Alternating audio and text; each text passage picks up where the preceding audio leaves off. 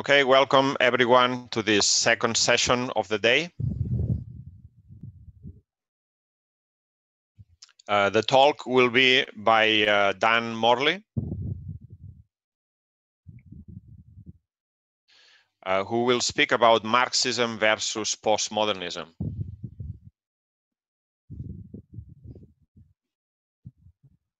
Just to let everyone know, in case there's some new people listening and watching.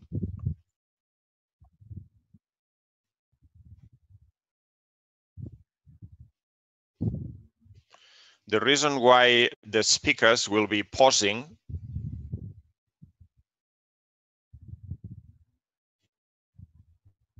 is because this meeting is being translated into 12 or 13 different languages.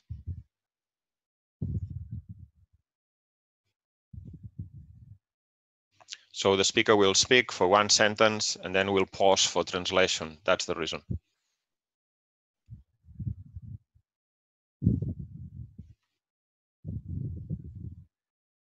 The main theme of this International Marxist University is the defense of Marxist ideas.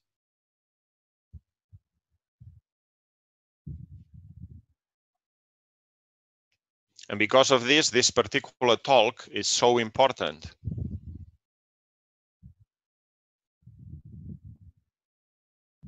Postmodernism is one of the main strands of bourgeois ideology.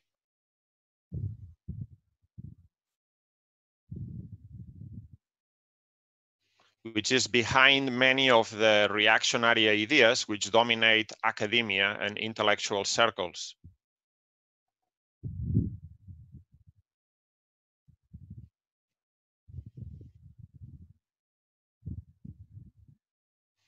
For this reason, if you are sick and tired of hearing about narratives,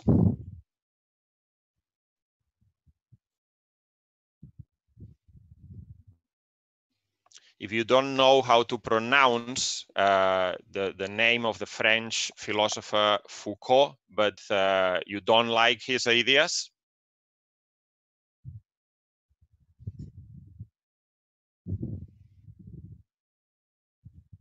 you are in the right talk. So without any more announcements, I will allow Dan to speak. He will speak for 45 minutes plus translation.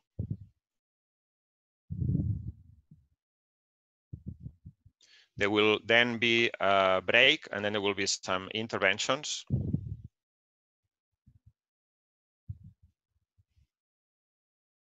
And we aim to finish this meeting at 9 p.m. British time.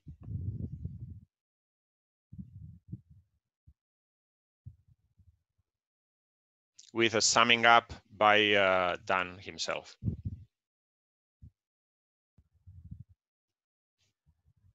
So I'm going to unmute Dan.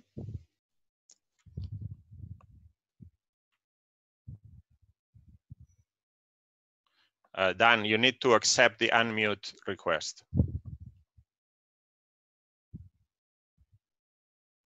Okay. So long as capitalism exists, there will be an ideological battle waged against Marxism on behalf of the capitalists.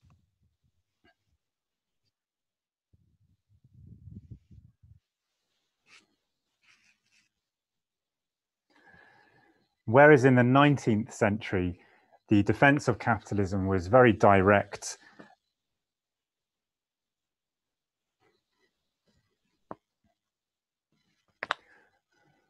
Capitalism was described as the best system, that it was liberating humanity, bringing about freedom and prosperity.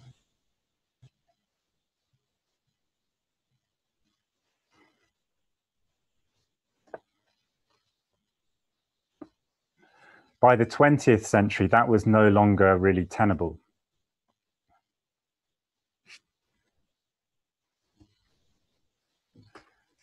And so the main defenses, the different defenses of capitalism in the 20th century took a very indirect character.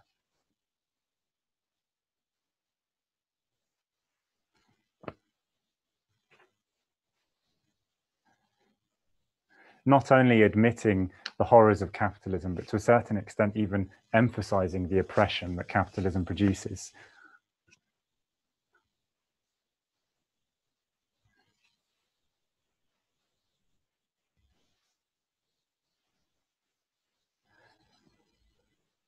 But in such a way as to give the impression that it was impossible to have a different kind of society or to understand the source of these oppressions.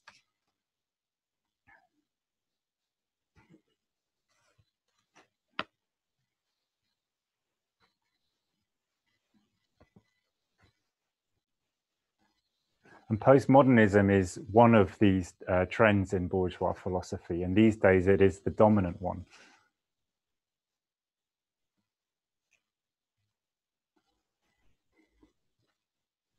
And it is, in reality, directed chiefly against Marxism.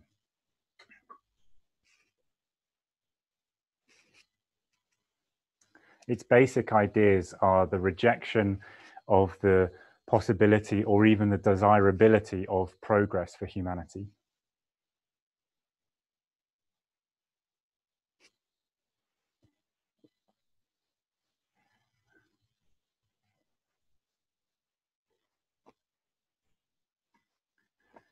And the rejection of the possibility of objective knowledge, of the ability to describe the world as it really is, or even whether there is such a world, is rejected.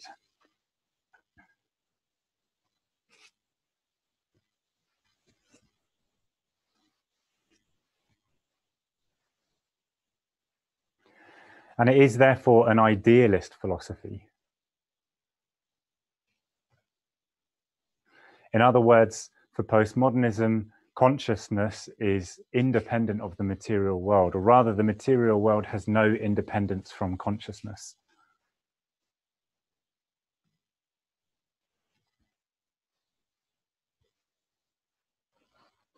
Right? Whereas Marxism is thoroughly materialist. In other words, for us, the material world is the only world that exists, and human thought or consciousness is a particular expression of that material world and cannot be independent of it.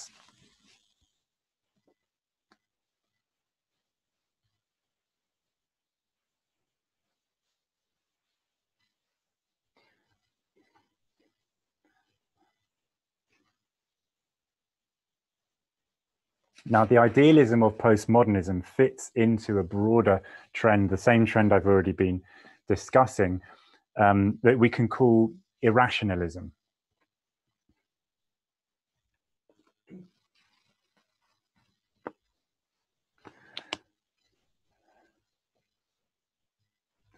This was the dominant trend throughout the different trends of bourgeois philosophy in the 20th century.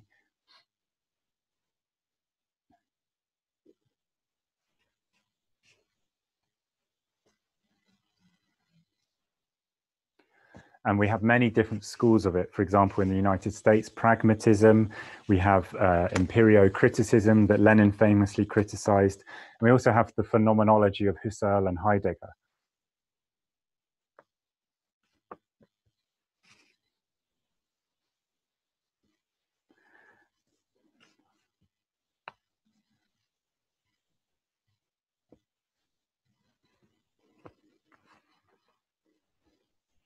And these postmodernism is in fundamental agreement with all of these, which essentially say that is a kind of shamefaced idealism.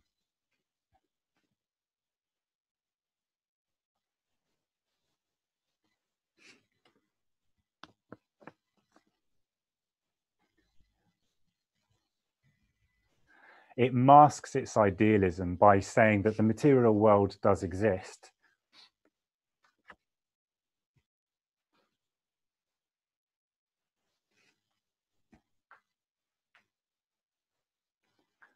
However, it's just as consciousness is dependent upon the material world, which they admit, so the material world is dependent upon consciousness, and the two cannot be separated.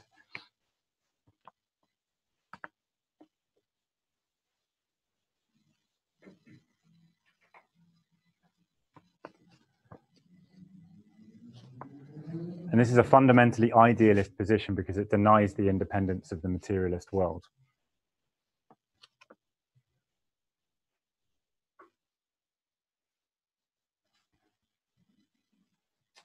The main reason, well, there's really two main reasons for this, which I'll discuss. The first main reason for this dominant trend in bourgeois philosophy in the 20th century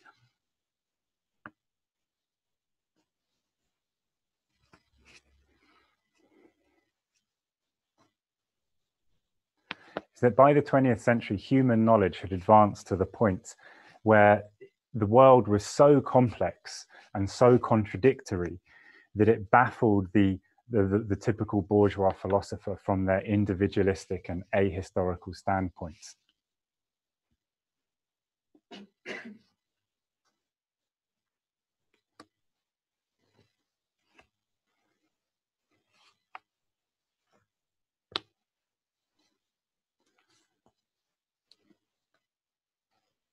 Not only in natural science, but also the human sciences like archaeology, anthropology, all of these revealed the staggering complexity of nature and human society, the many-sided character of it. And as a result, many bourgeois philosophers and scientists kind of just sort of gave up in a sense.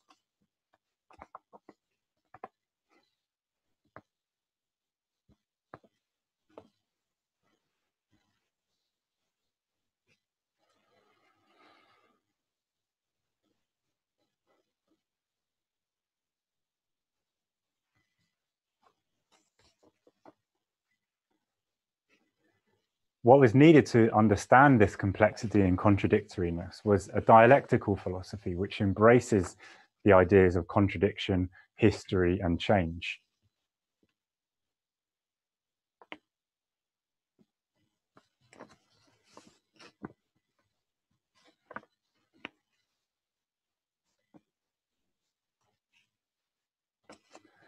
But bourgeois philosophy stopped at that threshold.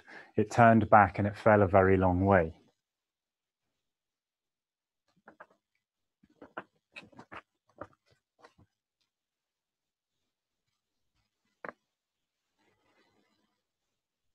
It fell back into an individualism, but whereas before the individualism of the early bourgeoisie was optimistic and based on the idea that the individual, through their selfishness, will help build a better, a richer world.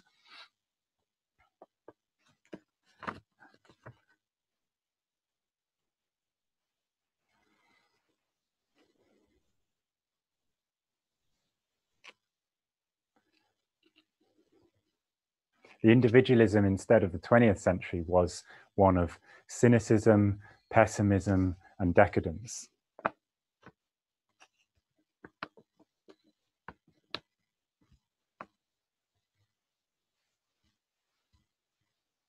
And in particular, the bourgeoisie lost confidence in generalization, basically, in the ability to comprehend with one fundamental theory many different contradictory things.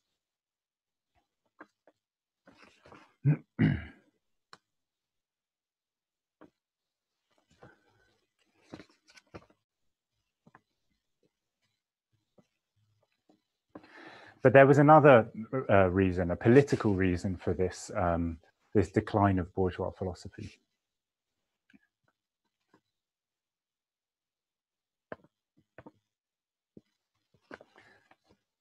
Which is the rise of the working class.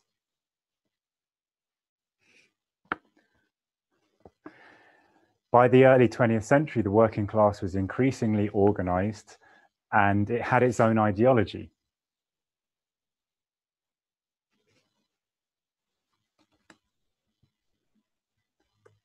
And this ideology, which is Marxism,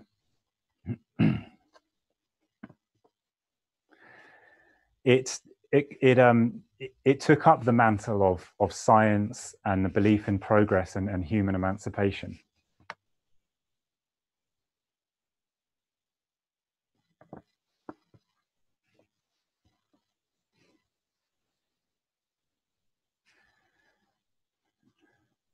And because by the early 20th century it was too big a phenomenon for the reactionaries to ignore, they had to discredit it.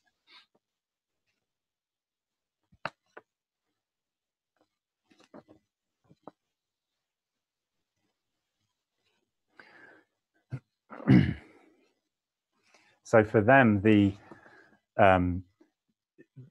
ideas of progress and science and materialism were tainted by association with Marxism.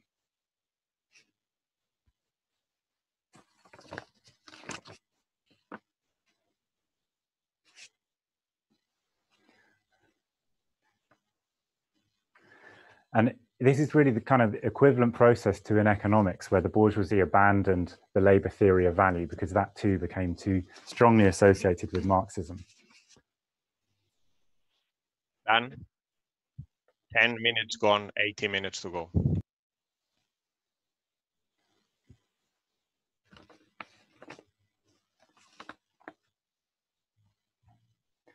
And this need to discredit the idea of progress is perhaps best expressed with Nietzsche.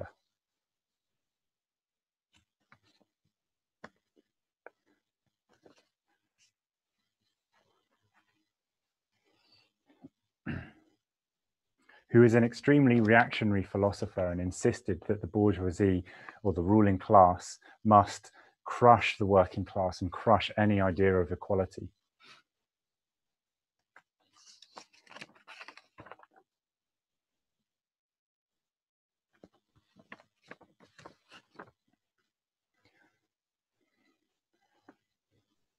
And it's very telling that he is possibly the most influential philosopher for the postmodernists, in particular for Foucault.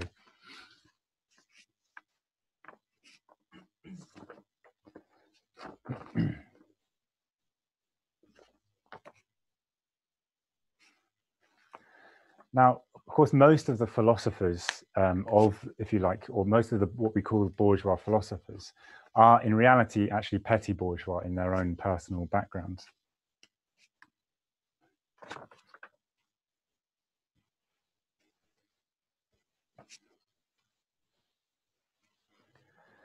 And this social position makes them perfectly suited for this role of developing a deeply pessimistic philosophy.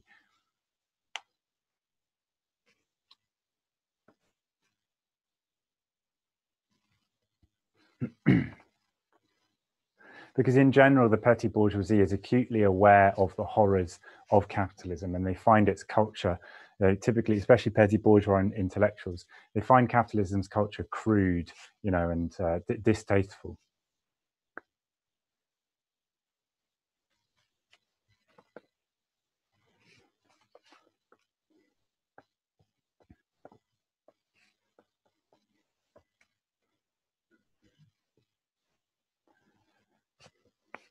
But at the same time, unless they come over to the side of the working class, which of course some do, they view the working class with contempt, and they view mass organizations as a kind of horrifying, because intellectual individuals such as themselves seem to be relatively insignificant in that world.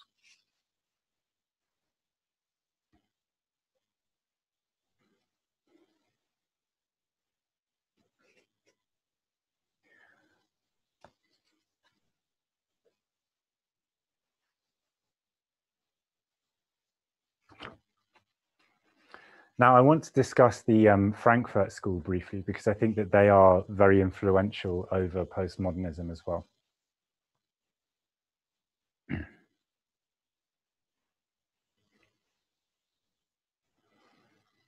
Now, if you study Marxism at university, you'll probably be told that the Frankfurt School are Marxists.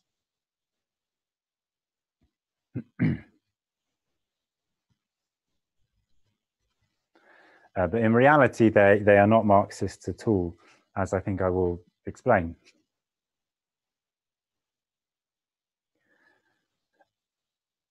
And although they are officially not considered postmodernists at all, the similarity in their ideas, and in particular the main themes, is really striking.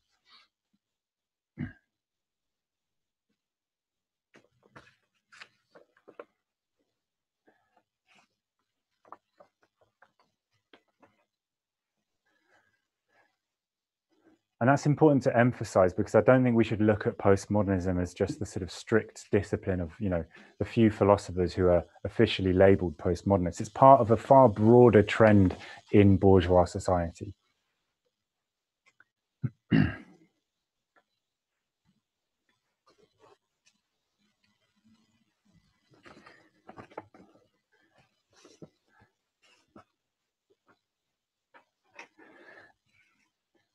And the Frankfurt School also highlights one of the other major causes of postmodernism.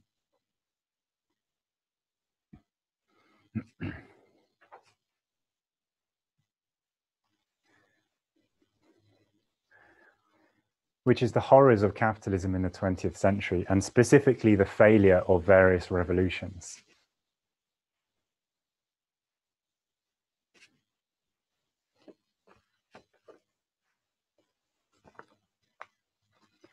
So just as the failure of the German Revolution was hugely influential over the Frankfurt School, so the failure of revolutions such as those in '68 are hugely influential for the postmodernists.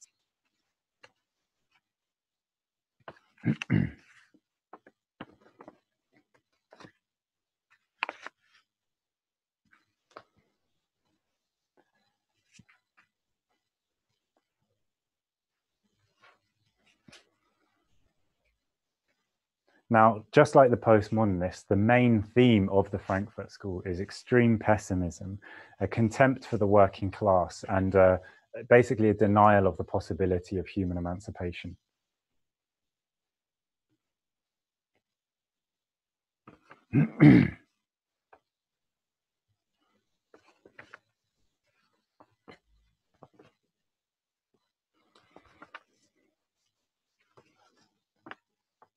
And this flows from their position in society, because the Frankfurt School, just like the postmodernists, is a purely academic phenomenon.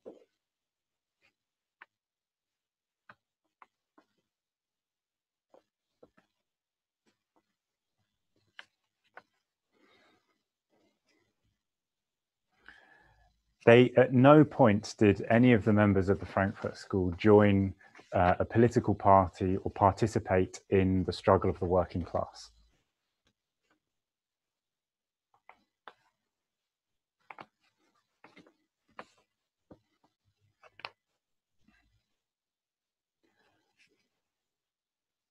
Even though all of them were German and came of age in the middle of the German Revolution.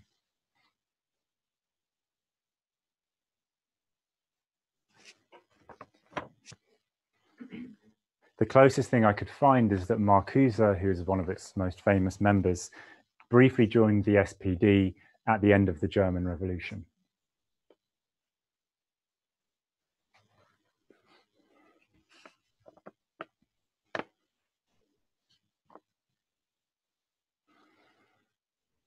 In other words, he joined a reformist party precisely at the point when it had just betrayed the German working class.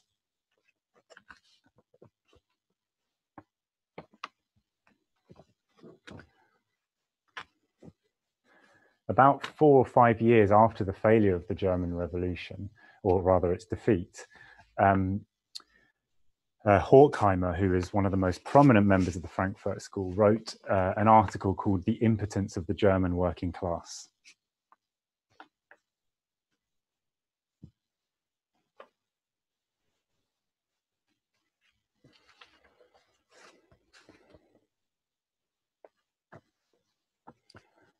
Now, you might expect that that article, being written only just after the German Revolution, would analyze the events of the German Revolution.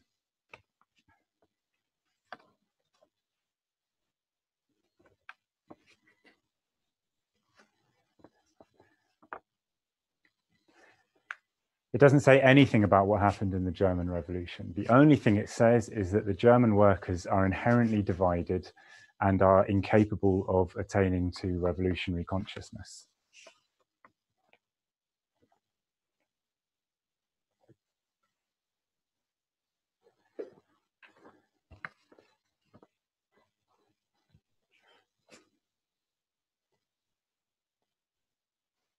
even though only 4 years earlier they had been fighting for power, establishing workers' councils all over the country and organizing revolutionary general strikes.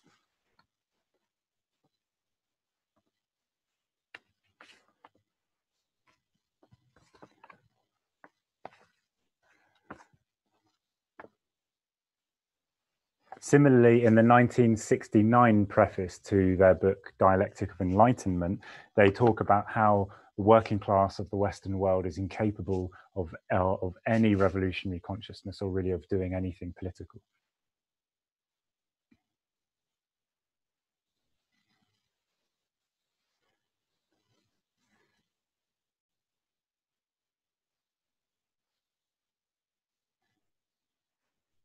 You know, because they had too many luxury commodities, for example.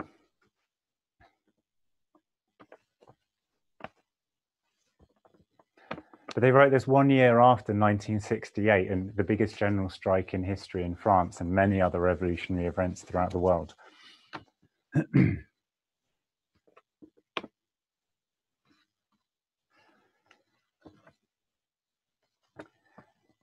And this book is, you know, it could pretty much be a postmodernist book, even though it isn't considered an example of postmodernism.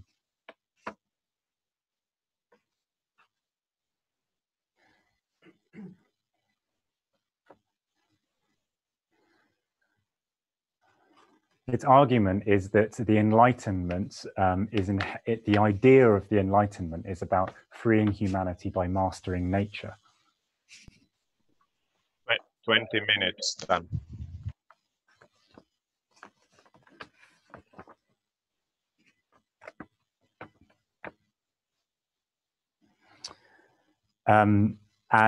This morphs, sort of automatically morphs into oppression of humanity, because the idea of dominating nature to liberate humanity very easily becomes the idea of dominating other humans.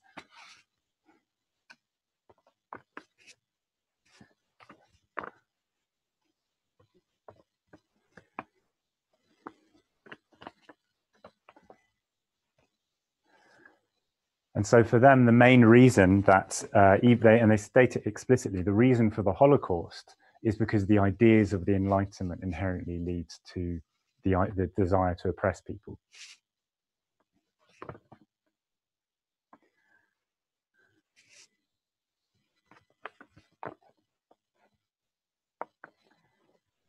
Now it's clear, it is clearly a thoroughly idealist and non-Marxist outlook, because the entire basis of the argument is the nature of the ideas of the Enlightenment.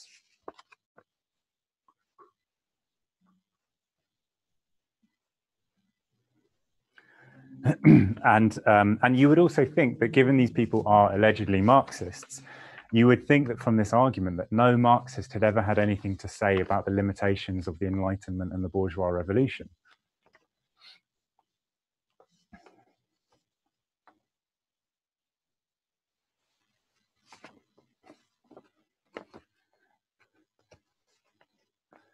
Whereas an absolutely key foundational part of the writings of Marx and Engels is the criticism of the ideas of the Enlightenment, and revealing how, because of the material character of bourgeois society, the ideas, in other words, human freedom, reason, etc., the ideas of the Enlightenment could not be realized.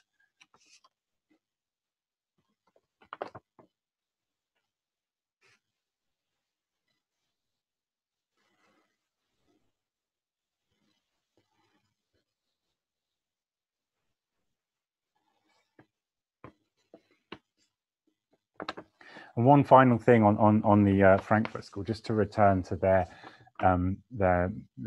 petty bourgeois character and their contempt for the working class. The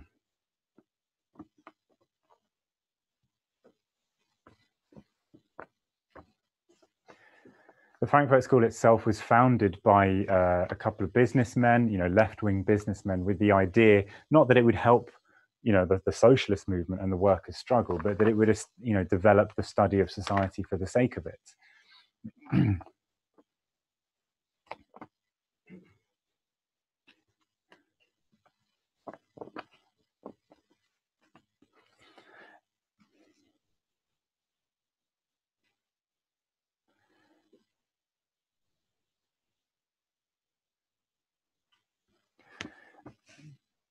And the school itself had a long tradition of working for bourgeois governments.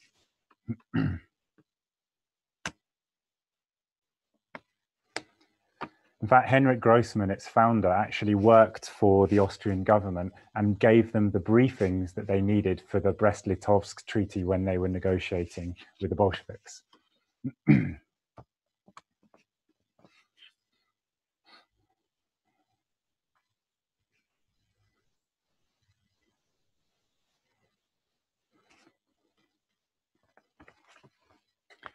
In the Second World War, they worked for the American government. And after the Second World War, Horkheimer would routinely edit out any mention of the word Marxism or revolution from any of their publications because he was worried that their contract with the German Ministry of Defense would not come through as a result.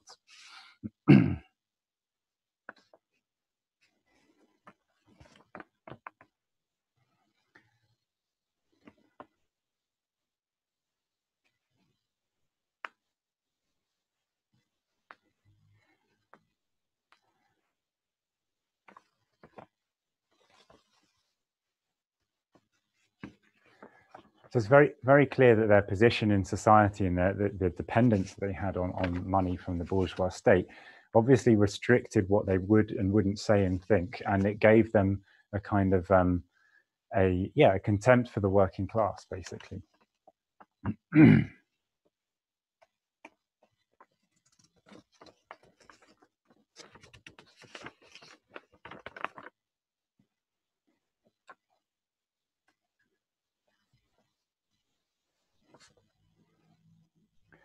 And this is the same with the postmodernists, which is equally a thoroughly academic phenomenon.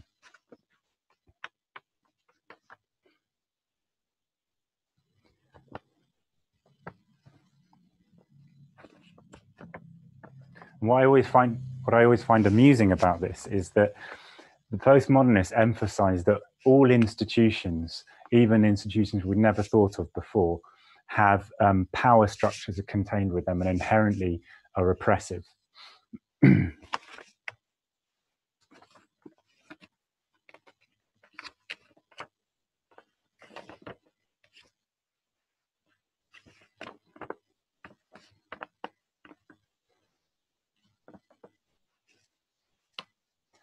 Except apparently the university, which obviously paid their wages. Now, I go on to talk directly about the main postmodernists now.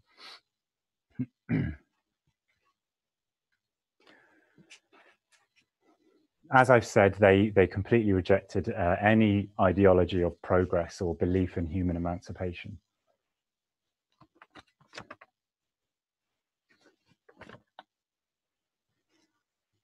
In really the exact same way as the Frankfurt School. And they see, just like the Frankfurt School, they also see oppression everywhere.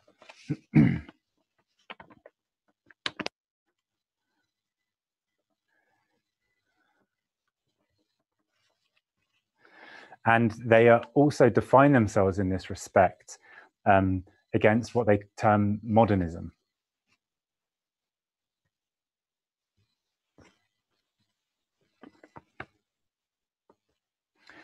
And this again is similar to the Frankfurt School, because the Frankfurt School, of course, sort of ignore the Marxist criticism, if you like, of the ideas of the liberal ideas of the Enlightenment.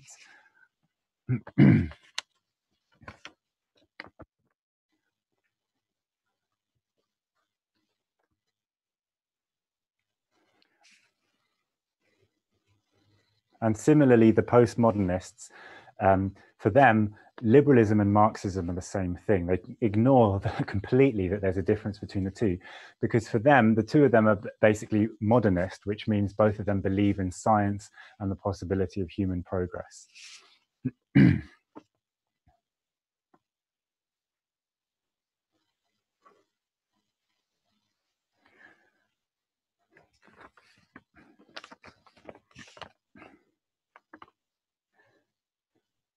And they caricature Marxists as if we think that with each passing year, every year just gets better and better, as if we don't understand that the bourgeoisie is a reactionary class and will use technology and science to oppress humanity so long as they exist.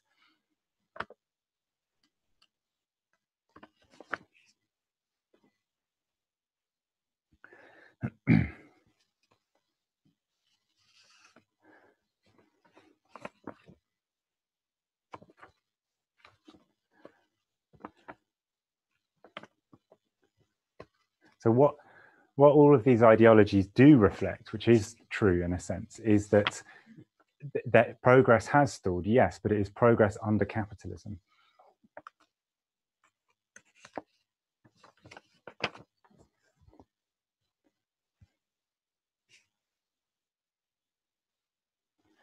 They blur over the class distinctions and just treat that as if that is, you know, sums up humanity's lot forever. There will be no progress and all humans will oppress other humans. 30 minutes then.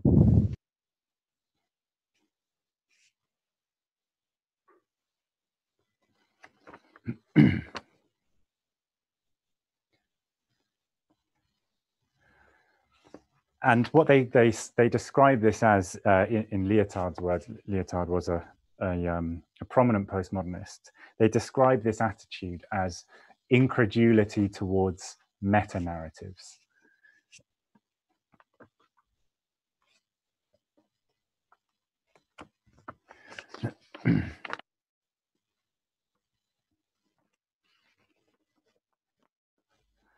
A meta-narrative means, in their, this is obviously their term, not ours, but it means any ideology or theory that attempts to explain a broad process rather than just small isolated phenomena.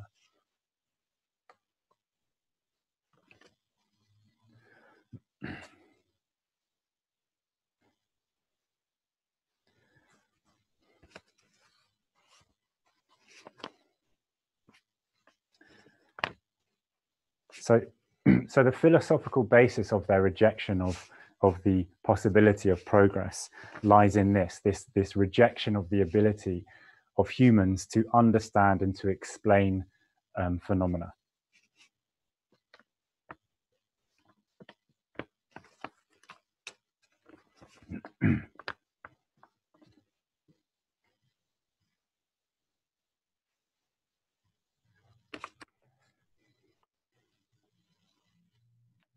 They have another word for this, which is essentialist.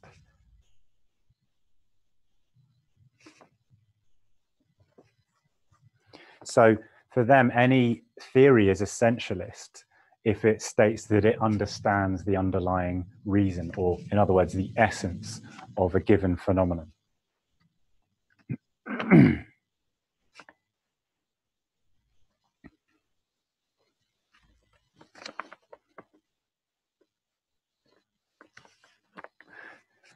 So they would argue that it is essentialist when Marx and Engels state that the history of all hitherto existing societies is the history of class struggles.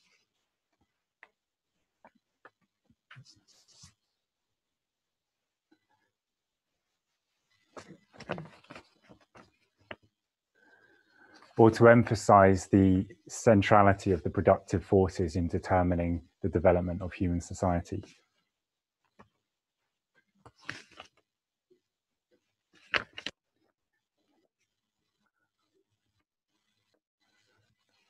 So what they would say is that it's very naive and arrogant to think that we can explain such complex phenomena as society.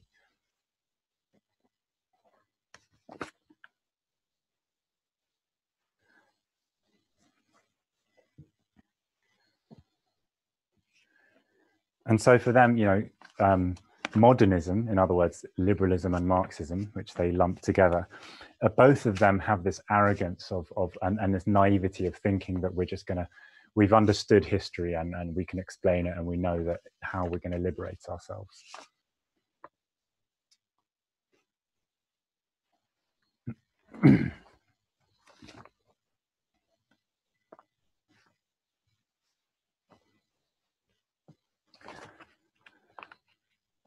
I can understand, of course, why some people find this a compelling argument.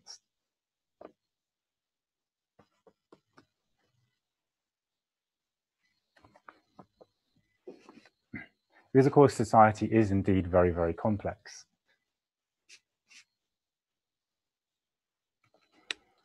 And of course, a lot of people do make bad generalizations and, they don't back their generalizations up sufficiently, basically.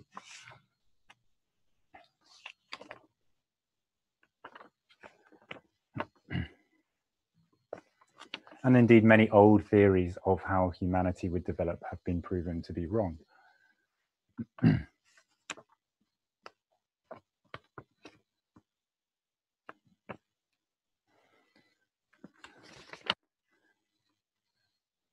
And you also have to bear in mind that the postmodernists were, a lot of them were, they're pretty much all of the original ones were French, and a lot of them were in or around the French Communist Party, which was thoroughly Stalinist.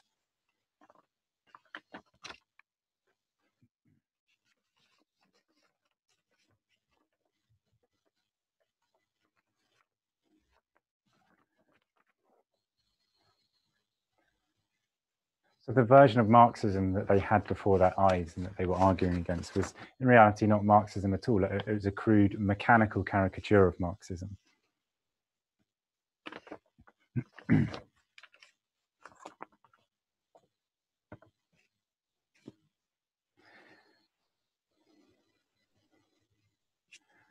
Although at first glance it may seem like quite a wise insight, as soon as you begin to grapple with these ideas, they basically begin to reveal their uselessness.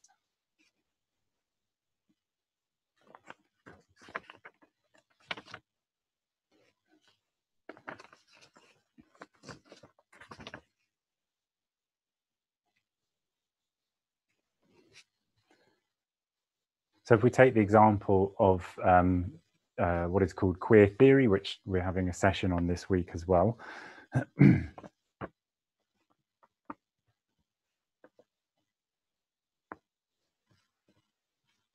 It's concerned with sexual oppression.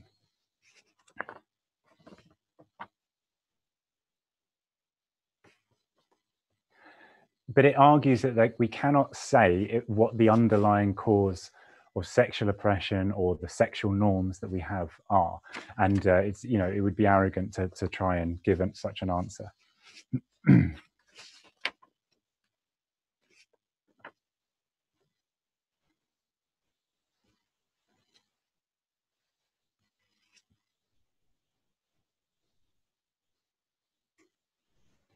So the explanation that is put forward is that there's no fundamental reason for these sexual norms. It's just that this or that person performs, and that is the word they use, performs a gender role.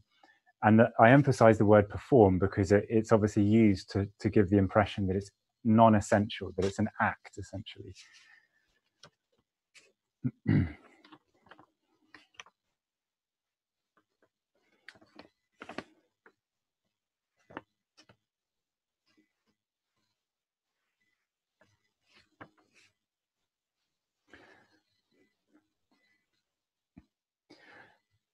And once somebody performs that role, perhaps their children see that performance and they think that that's normal, so they copy it. And by means of that, we have this kind of vast web of overlapping performances, and a particular norm arises out of that, which basically may or may not have happened. It's completely accidental, essentially.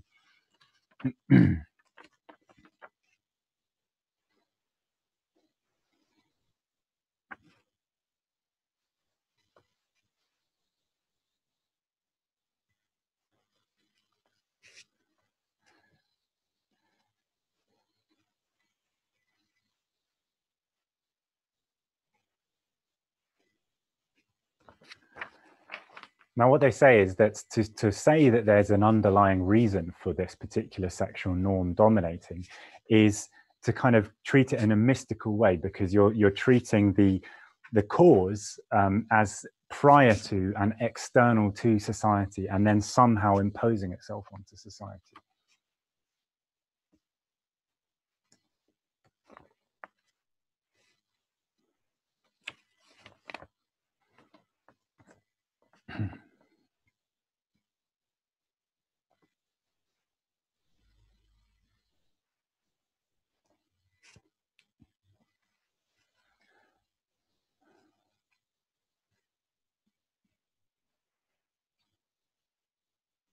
But the materialist philosophy of Marxism tells us that although there are laws, of course, there are laws to human society and all natural phenomena, but they don't exist outside of the phenomena itself. They are a product of the necessity of all of the parts interacting in the way that they do.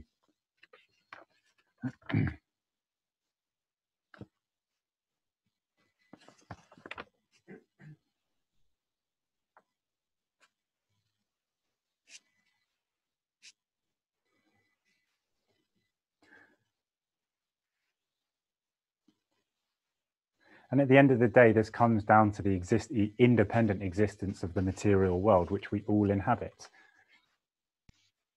Done 40 minutes.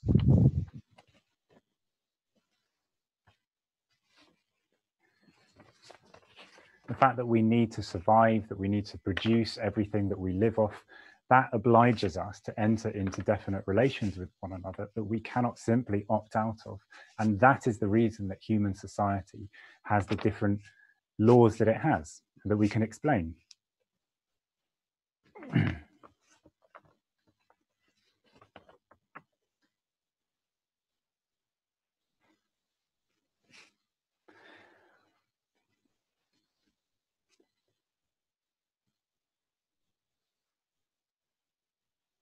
But the complete denial or ignoring of this fact leads to an arbitrariness to the ideas of the postmodernists, and in particular, in this case, the queer theorists, and the problem of infinite regression.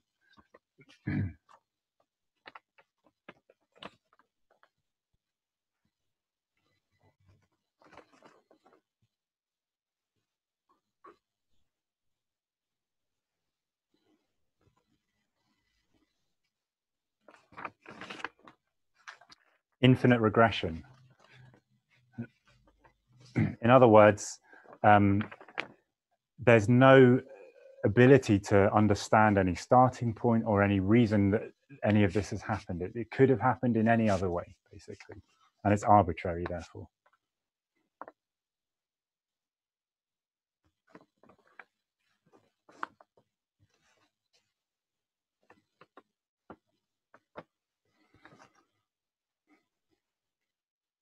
And so at best, this just is reduced to mere description of the different phenomena that we find in society without any understanding of the reason for them.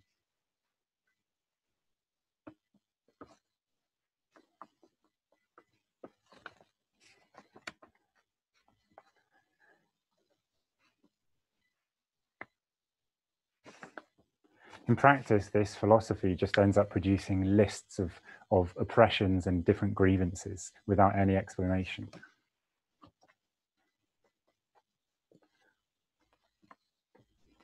And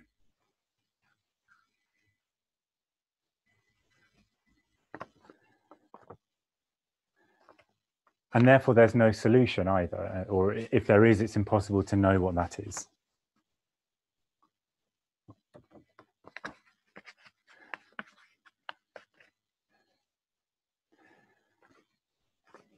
And we can see this very clearly with modern day identity politics.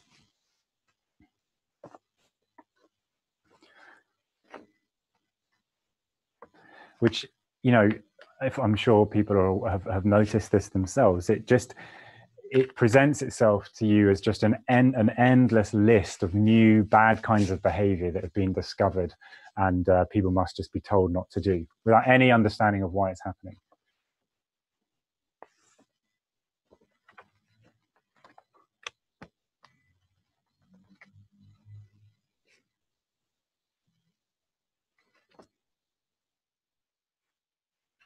So a few years ago, we had the idea spreading around of man-spreading, you know, where that was identified as a problem, that arrogant men spread their legs too far when they're sitting down.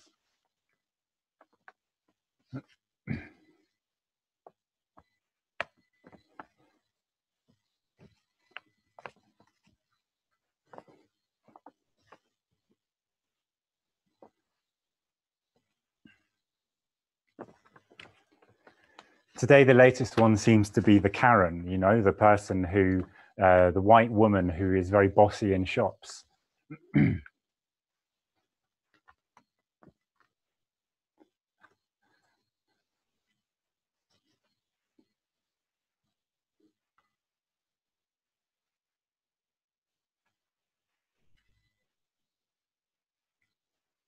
And that seems to be all that this philosophy produces in terms of politics. It's just a list, an growing list of think pieces and articles saying, oh, this is this kind of person is very annoying or oppressive, aren't they? And of course, some of them are true and they are problems, but there's no explanation or understanding present at all.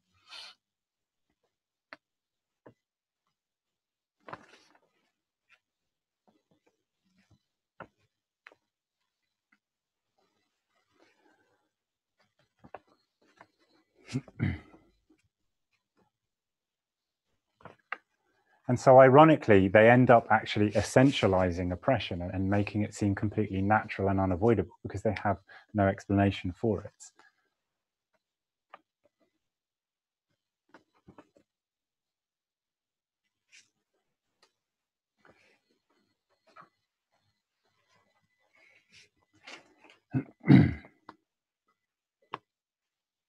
Certainly to me, that is the impression that one gets. And reading all of these articles, you just sort of get inundated with all of these very depressing things with no sense of a solution.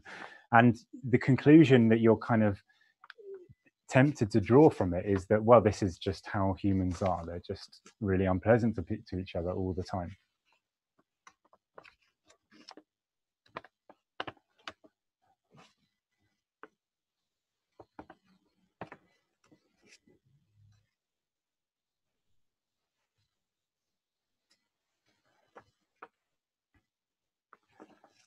And this isn't just a case of, you know, people misinterpreting the actual philosophers' ideas. This is pretty much what the philosophers themselves put forwards.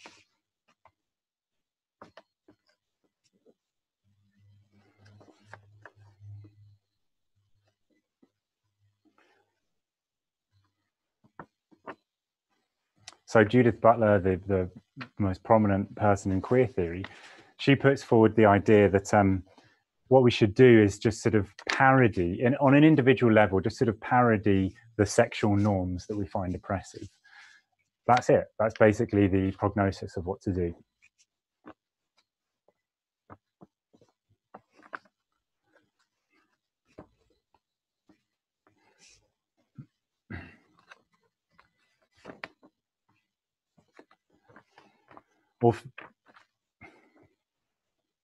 Or for Deleuze and Guattari, who are two prominent French postmodernists who work together, for them, the source of all oppression is kind of hierarchies of ideas. So theories that attempt to say this is correct and that's incorrect, because that's oppressive and it sets up taboos.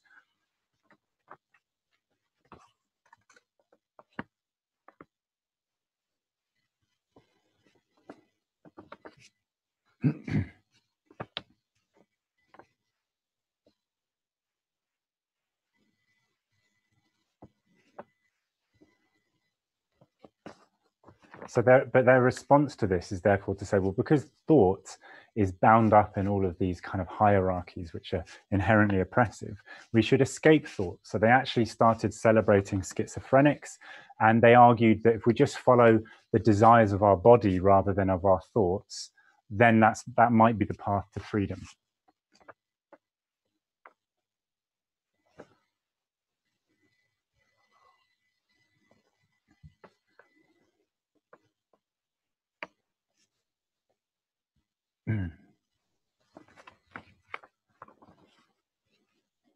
So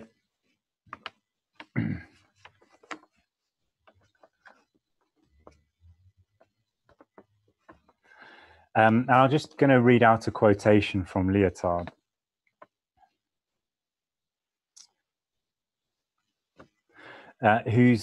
This is his sort of response, very similar to Deleuze and Guattari. He also finds language and thoughts inherently oppressive. So his response is essentially to escape thought. And I'll just read out his quotation to give you a flavor. Done 50 minutes. Okay, he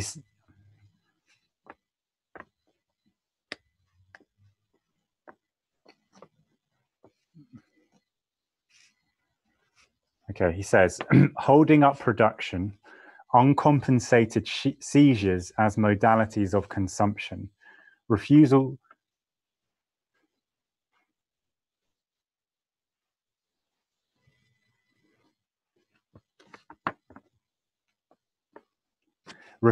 to work, in inverted commas, communities, happenings, sexual lib movements, occupations, squattings, abductions, productions of sounds, words, colours with no artistic intention.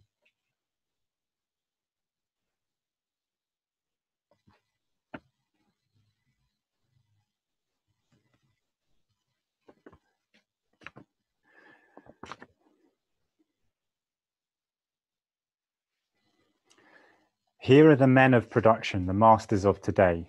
Marginals, experimental painters, pop, hippies and yippies, parasites, madmen, binned loonies.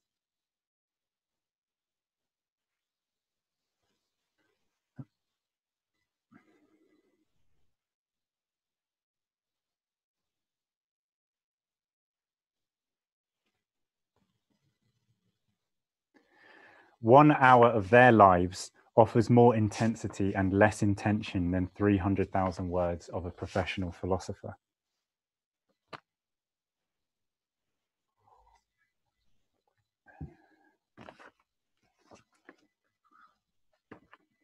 I think we can all,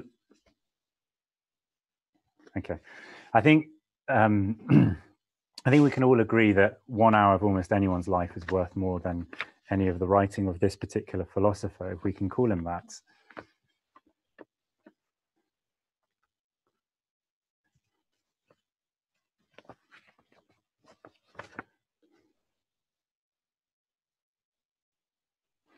And on the basis of this philosophy, it's although it typically directs itself against oppression and things like racism and imperialism, it's unclear why any particular ideology should ever be rejected.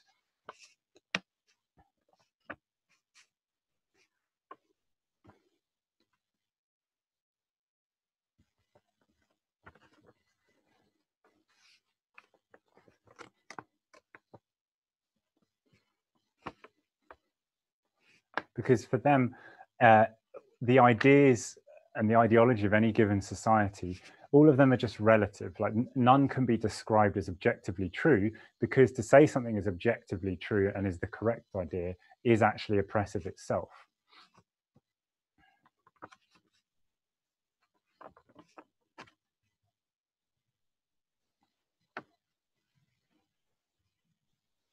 So why?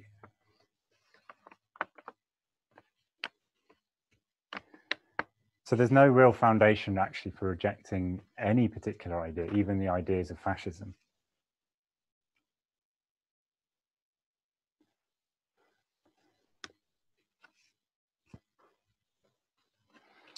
And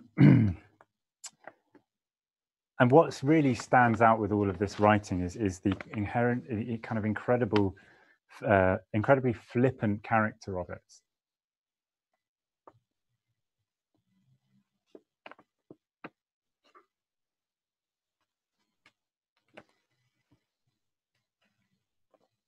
I think the role that it serves and has served is to obviously, as I said, discredit the idea of progress, and in doing so, to take intellectuals who could actually be won to Marxism or to the cause of the working class, and take them down these harmless paths, these illusory paths, basically.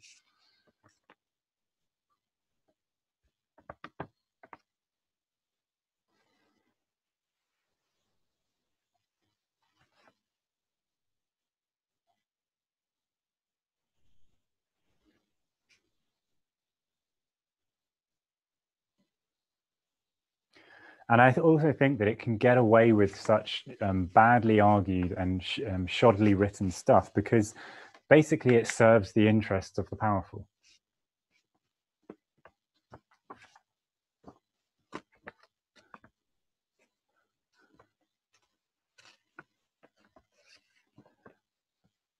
Basically, it's harmless. It's completely harmless to the powerful.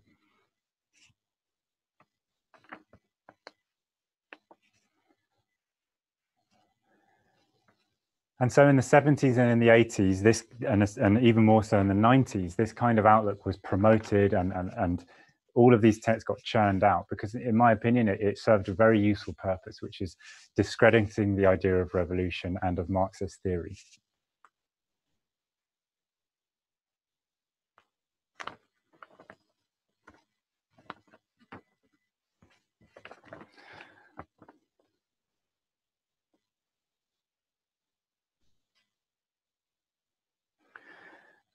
And it ends up, you know, coming to these ridiculous conclusions. And I'll just give one last quotation while I'm discussing this part of it.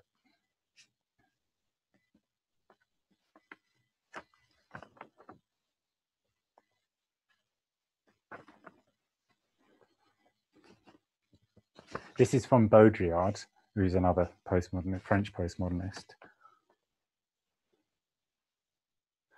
The quotation is not actually from him, but he was very fond of quoting it, and he took it and he adapted it and changed it to make it more overtly postmodernist. So it is effectively his own words.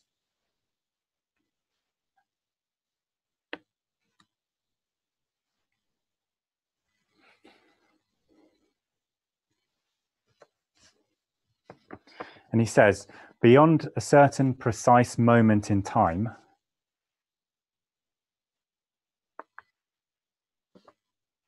history is no longer real. Without realizing it, the whole human race suddenly left reality behind.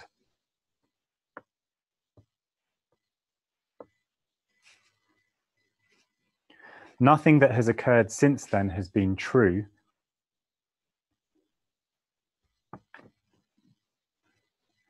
but we are unable to realize it. Our task and our duty now is to discover this point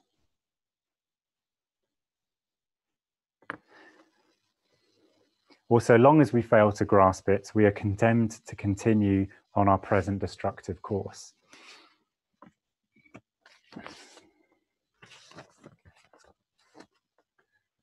And this brings me on to the final aspect of postmodernism that I want to discuss.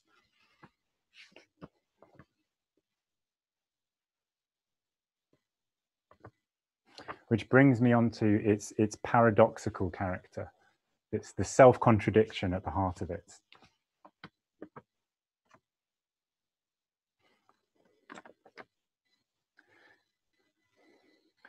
This absurd claim that reality has now been departed from and nothing is true.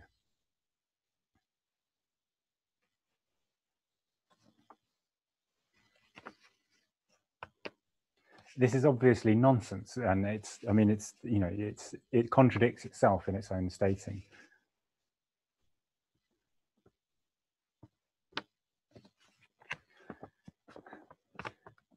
For something to no longer be true,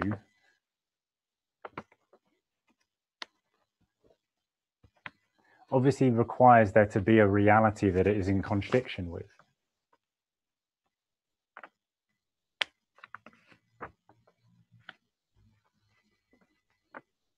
The only basis of anything being true or false is whether or not it agrees with objective reality, with the material world, essentially.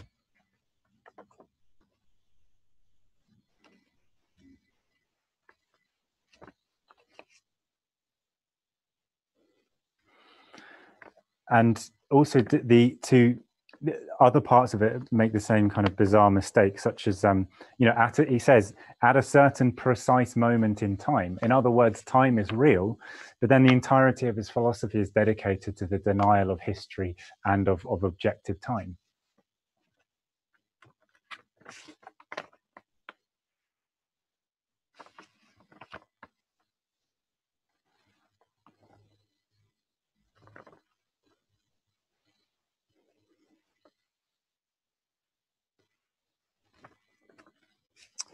And this reminds me of the paradox of the solipsist.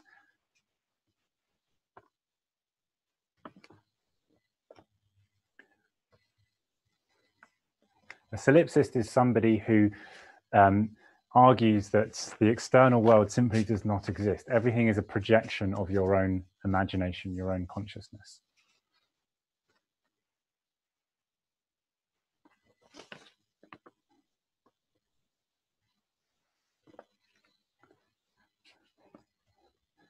That anybody who advocates this, and there are people who have advocated it, is inherently absurd and contradicting themselves.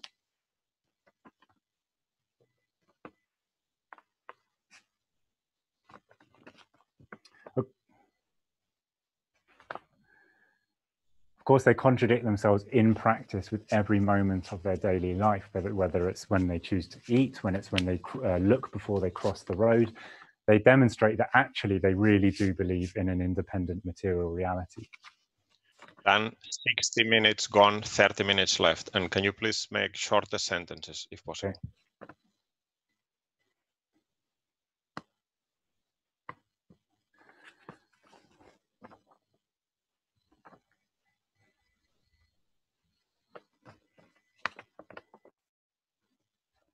Not only that, but the person who is making this argument is going to the effort of writing an entire book and getting people to read that book in an attempt to convince them that they themselves do not exist. It's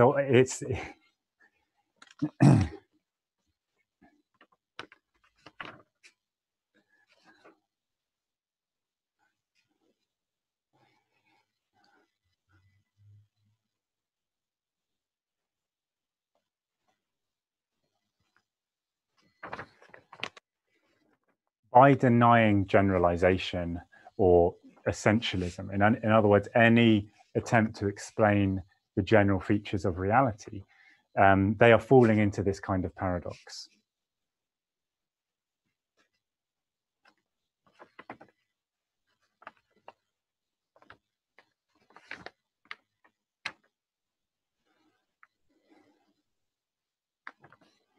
I'll give you some examples from the conclusions that they draw and the kind of political, the political outcome of their, or political conclusions of their philosophies.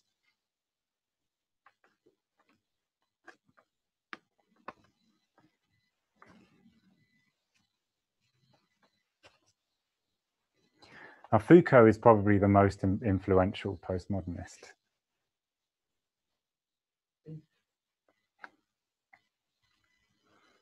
And as a result of his rejection of essentialism or meta-narratives,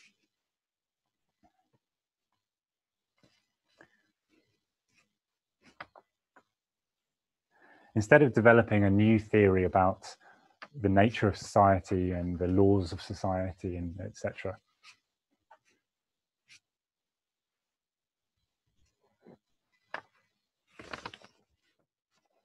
he dedicated himself to studying the history of oppression in different institutions like the prison system, mental health or psychiatry, etc.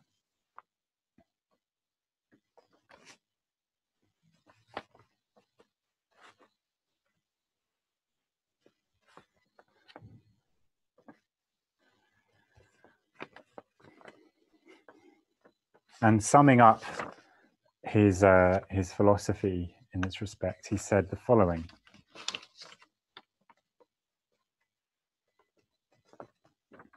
"There is no locus of great refusal,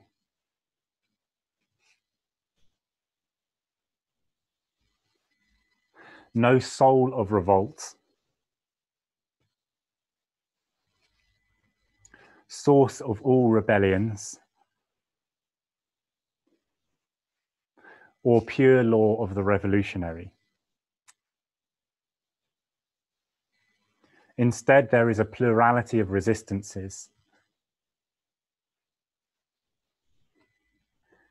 each of them a special case.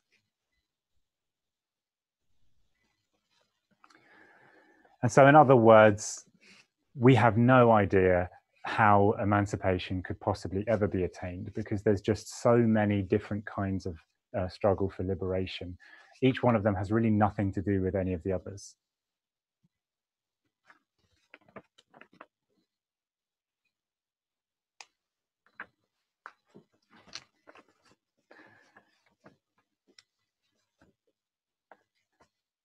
Now, first of all, where do you draw the line at generalization?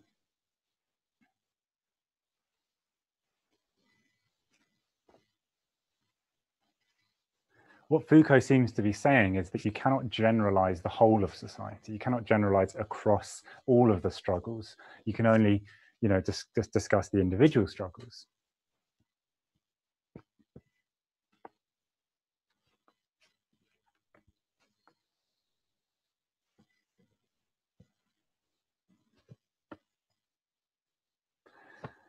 But then surely when you're discussing the prison system or psychiatry and the treatment of mental health, surely that also inherently involves quite a lot of generalization.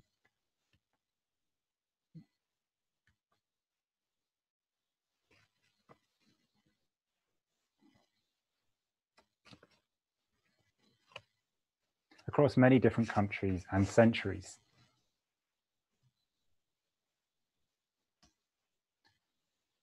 Why is that kind of essentialism okay?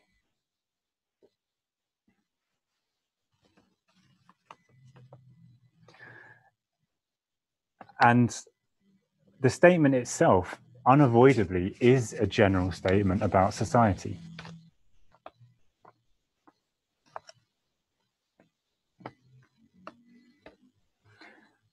As he says, there is no locus of great refusal, there is no soul of revolt.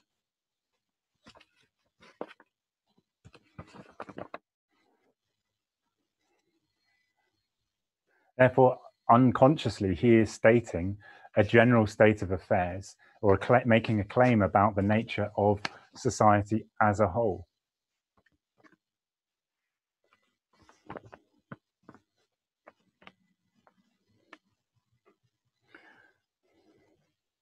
But it's one that he never justifies, or he never explains why there isn't or can't be any sort of general logic or law to revolution or anything else across the whole of society.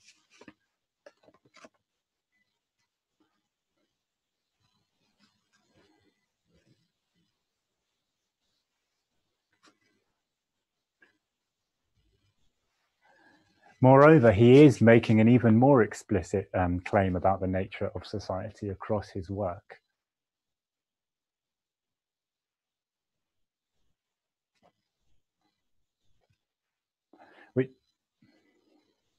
Which is that for him, the essential defining feature of all social relationships is power and domination.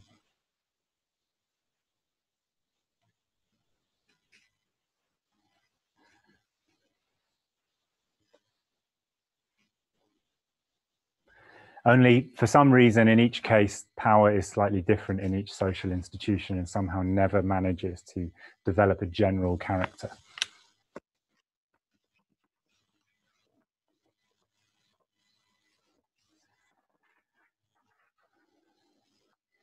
Not only is that a generalization, but it's a very poorly argued one with no real facts or evidence to back it up.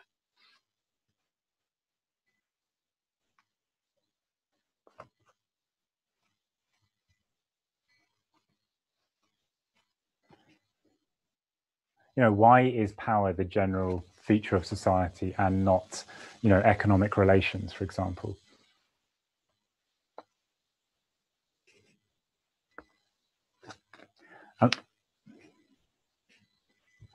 And what is power anyway? This is a completely abstract, the worst kind of generalization, devoid of any content, just totally abstract.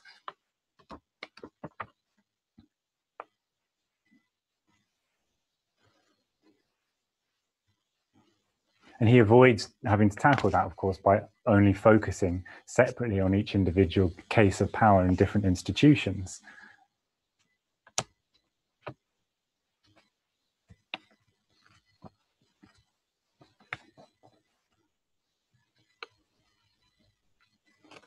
But he does then conclude that power is general to all social phenomena, is the most important question, for some reason. It's never explained.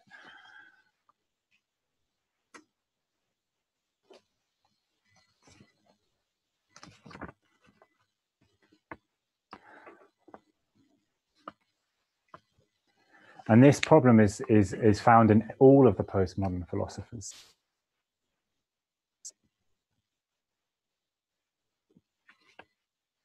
In queer theory, it is sexual oppression that is focused on, and it's declared that sexual oppression has this form, which is that it is performative. It's people acting in a certain way, playing a certain role. But why it is that way and not a product of material conditions, this is never explained.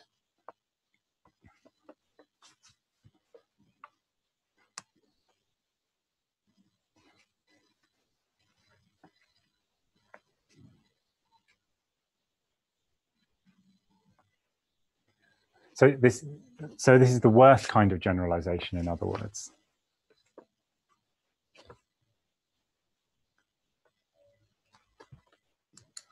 And I could go on with many other examples. I'll just give a couple. With Deleuze and Guattari, who I've already mentioned.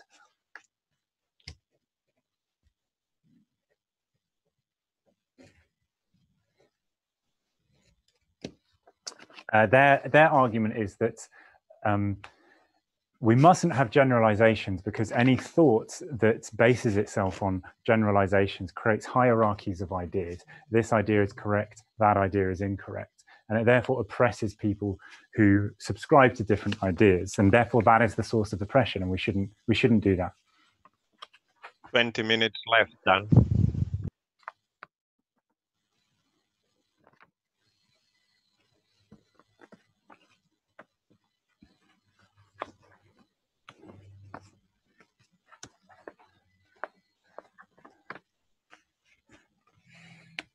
But in doing so, they are claiming that they know the source of all oppression. In other words, they are making precisely the kind of generalization that they say is so bad, to claim that they have the answer.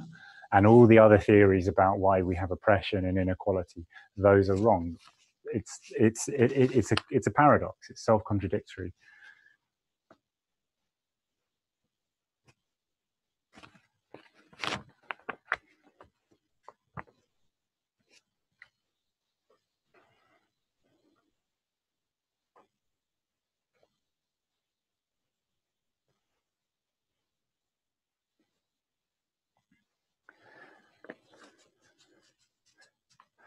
Now, postmodernists sort of hold up essentialism or meta-narratives as a very simplistic and naive thing, and arrogance. People who think in that way sort of arrogantly think they have all of the answers.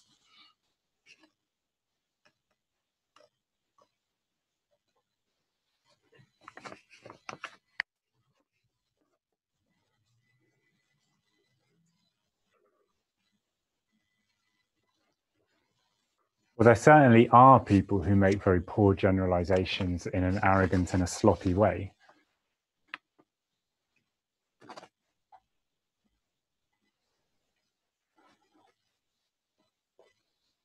And I would argue that the faddish, trendy quality of postmodernism is a perfect example of that.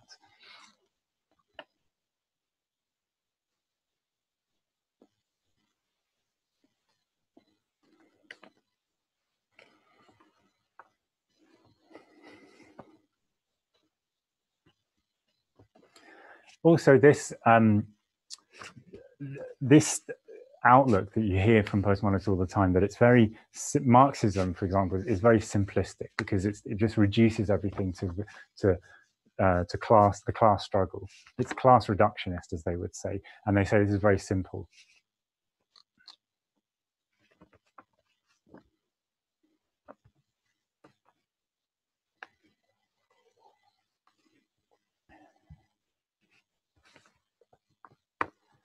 And the claim that is made is that instead we must have a very nuanced philosophy because reality is extremely complex.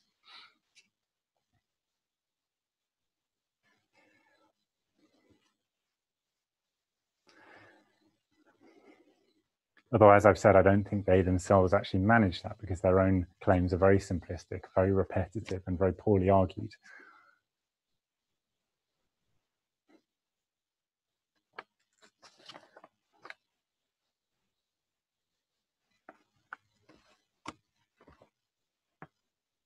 Now, we can all agree that society and the natural world are very, very complex things.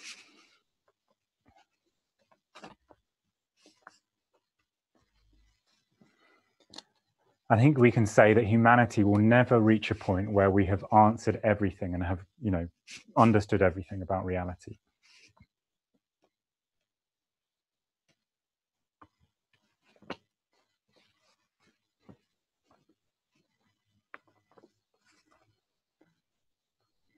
However, the mere assertion that things are very, very complex is actually one-sided.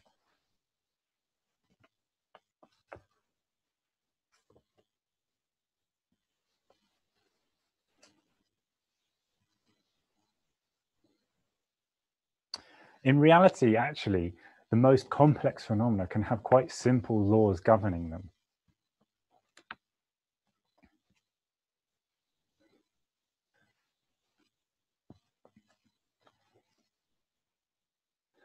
The comprehension of those laws does not mean that you have a crystal ball and that you can predict everything that will happen.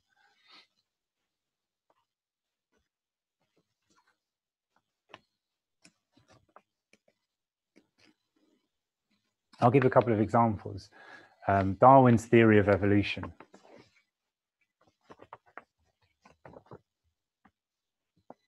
We can all agree that organic life is phenomenally complex, and we are very far from having fully explained it.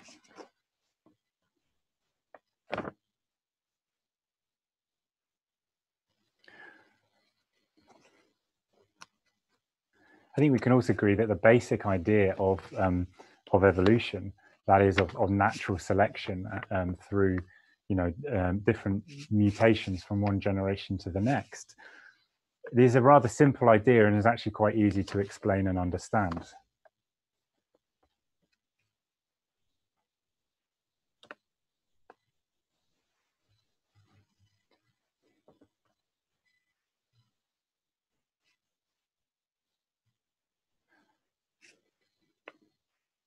Does that mean we should therefore dismiss it as old-fashioned, essentialist, simplistic, reductionist, etc.?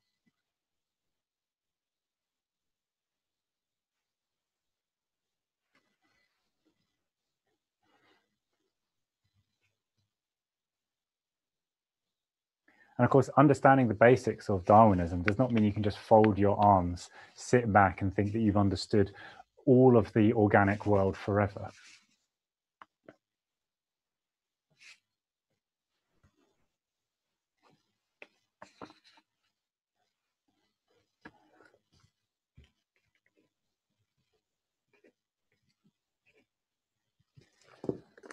And Marxism is like that. The basic ideas of historical materialism, for example, I think are quite easy to explain.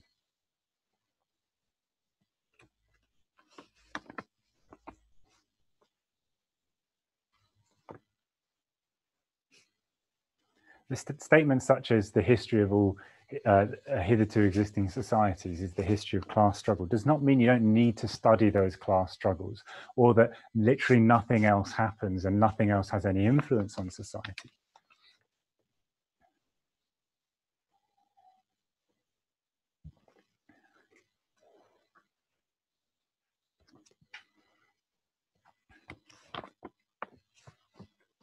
And this dialectical contradiction between the simple and the complex we find across all of the natural world.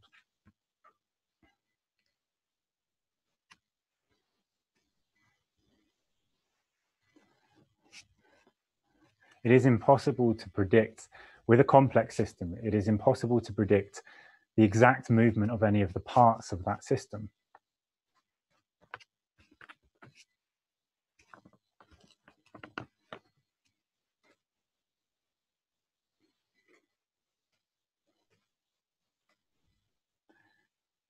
No one can predict exactly when somebody will die, for example.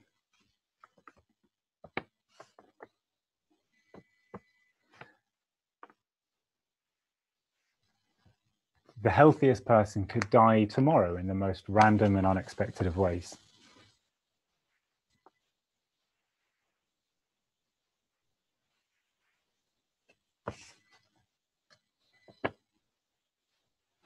But we can understand and predict very accurately the number of deaths in a given country in a given year.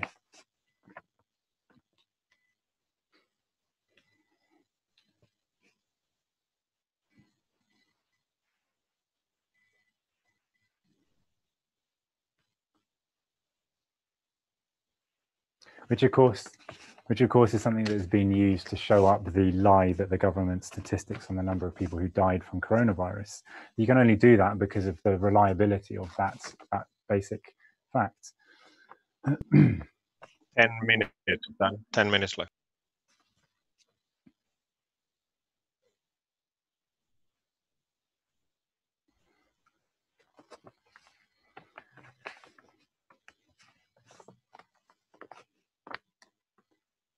Human society is ultimately a natural thing. It's humans are physical, natural beings. We are animals.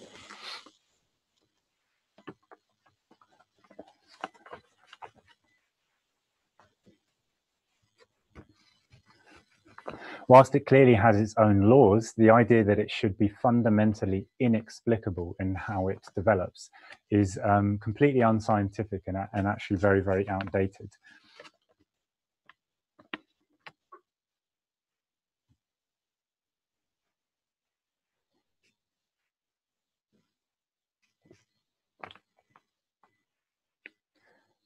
And despite the complexity of capitalist society, it certainly does have predictable laws, such as capitalist crises and political revolutions, or social revolutions.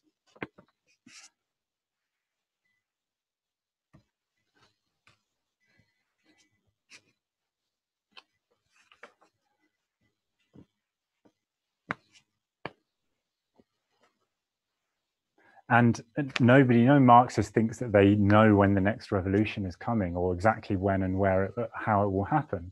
But we can say with certainty, looking at the history of capitalism, that these are regular features of capitalist society. Not only that, we can also explain why they happen.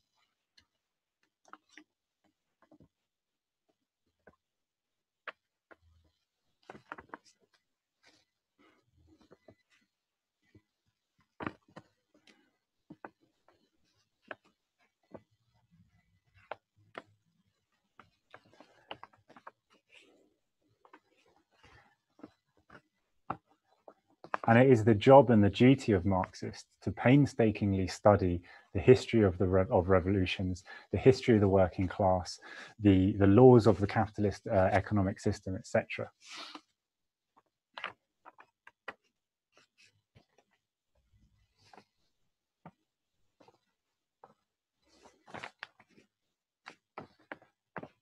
And there's no other political organization in the world besides the IMT that puts such a high emphasis on all of its members, carefully discussing and studying the history of the workers' movement, etc.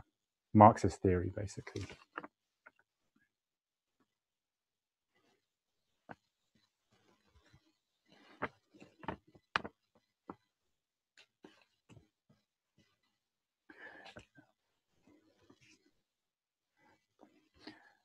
And we should, by the way, we should come out in defense of generalization.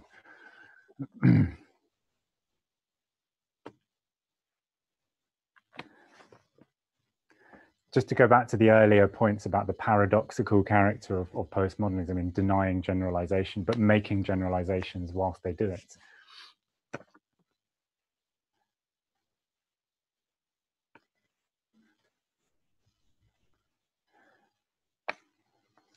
Not only is their position anti-philosophy, which is all about discovering these things, but it's anti-human thought. You cannot actually have a thought without generalizing.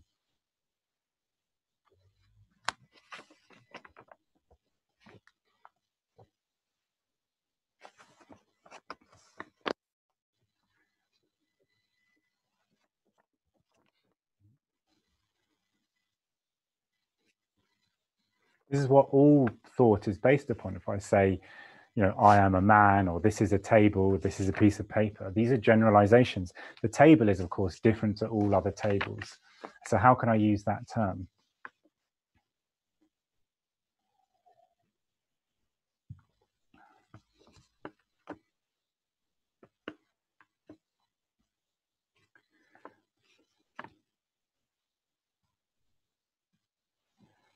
So we should, you know, there's no point in denying this. 5 minutes then.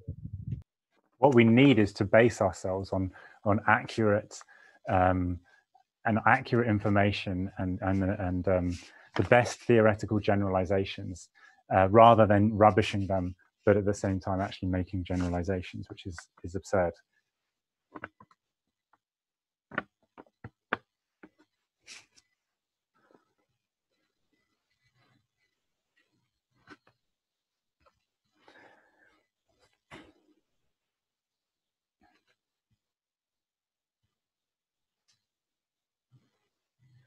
And finally, you cannot hope to fight oppression with a pessimistic attitude.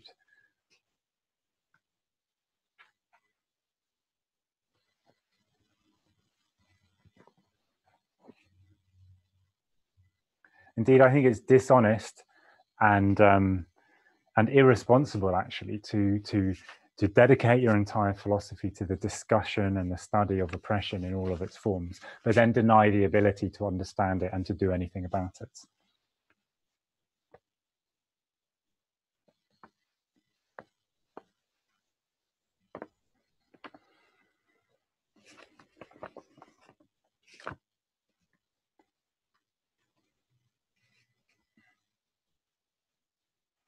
And for revolutionaries or anybody seriously interested in ending oppression and emancipating humanity, Marxism is indispensable.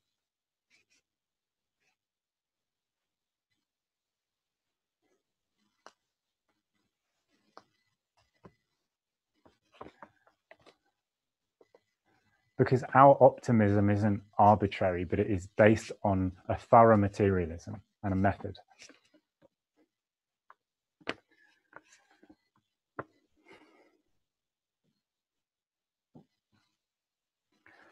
And hasn't humanity plumbed the depths of all of the mysteries that surround us and began to solve one after another all of these mysteries?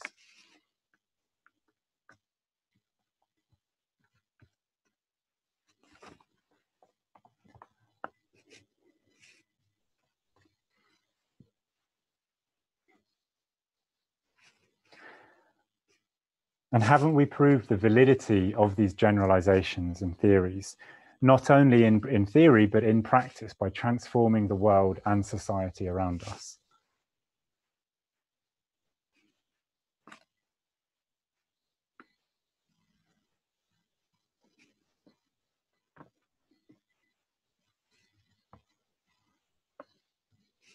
And haven't these discoveries and this technology laid the basis for a society in which nobody has to go hungry, nobody needs to die of an unnecessary disease, and nobody should live without a home?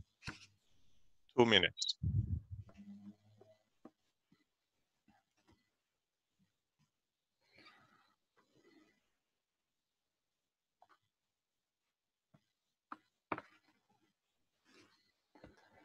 And also, haven't we as a class in countless times risen up to fight against capitalism and to challenge this capitalist system as a whole?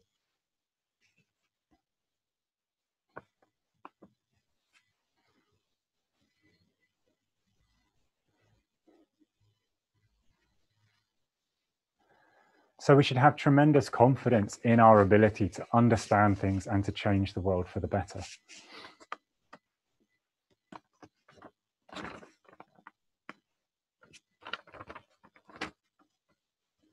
Of course, what is holding us back in general is the capitalist system.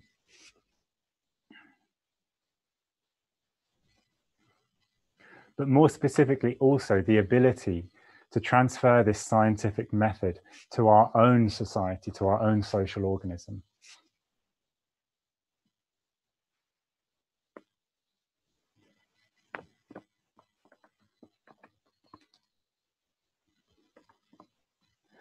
To examine it, to see how it works, to see what the problems are, and to propose clear solutions and to set about putting those solutions into practice so that we can live better.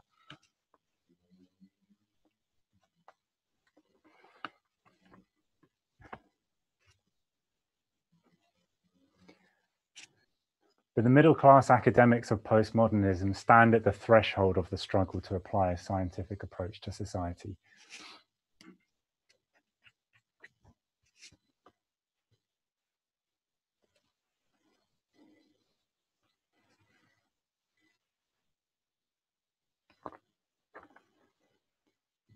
And they say to us, do not pass, do not even try to do this. In fact, it's dangerous if you do so.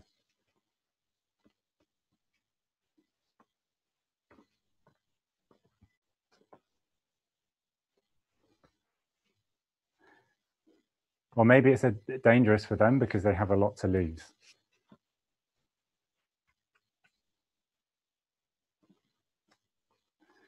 But the working class has nothing to lose but its chains and a world to win.